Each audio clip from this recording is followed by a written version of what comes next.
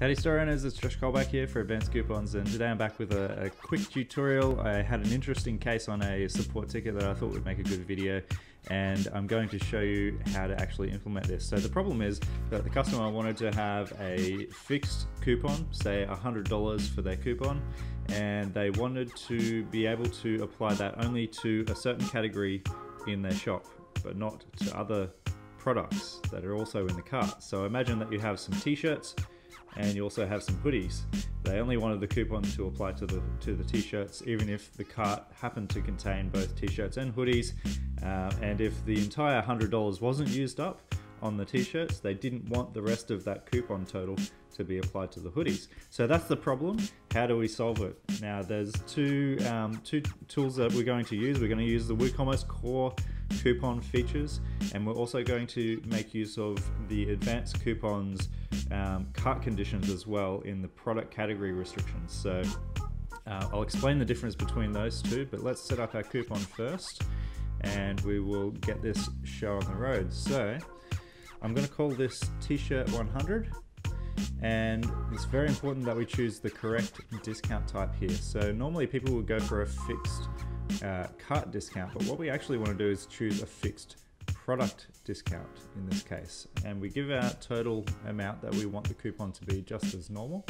Now there's two places we need to restrict. So on this coupon, you'll notice these extra features down the side here. This is added by the Advanced Coupons plugin. It's extra coupon features essentially adding on to the core coupon features in WooCommerce, and you can go to advancedcouponsplugin.com to learn more about that, or just have a peek down in the description there and you'll see that.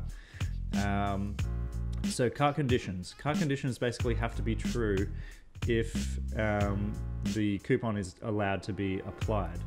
So in our case we want to choose this product category exists in cart condition, and we want to make sure that they only ever apply this coupon if there are some t-shirts in the cart. So that's how we determine that one there.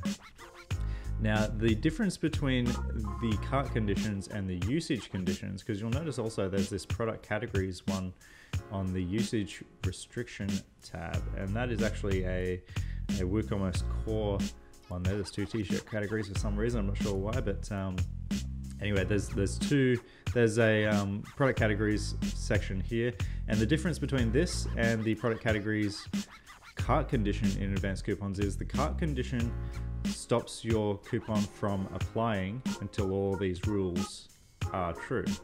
And you can also use this in conjunction with something like the auto apply coupon, where it will check for these cart conditions to be true. So it's like you need it to this state to exist in exactly this way before this coupon is allowed to be used. Now the usage restriction actually concerns what the coupon applies to. So what we're defining here is what the actual coupon will discount in this case. Because we've chosen a fixed product discount, is going to look at all the products in the cart and go, okay, which one are they belonging to these product categories that I have defined here, and it will apply the discount just to those and not to anything else. So that's how we achieve that bit there. Let's hit publish, and we'll go and check this on the front end of the site.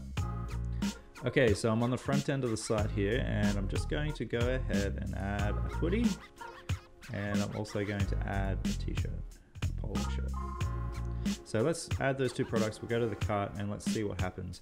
So you'll remember that the coupon was actually for $100, and in my cart I've only got $65. So what I'm expecting is that the coupon's going to apply just to this polo shirt, because that's a t-shirt and this is a hoodie, which doesn't belong to the t-shirt category. So we don't want it taking this $45 off, we only want it taking the $20 off.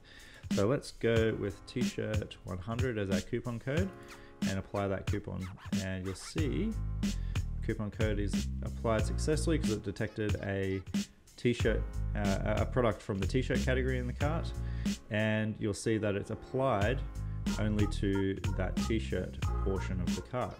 So that's our two rules in action. You can see in the cart conditions we've got the product category exists in the cart, boom, yes it does, and we have the coupon applying just to the t-shirts category. So that's how you create a coupon in WooCommerce which restricts to just the category that you want for the application, and also restricts the person applying the coupon until they've got one of those products in their cart.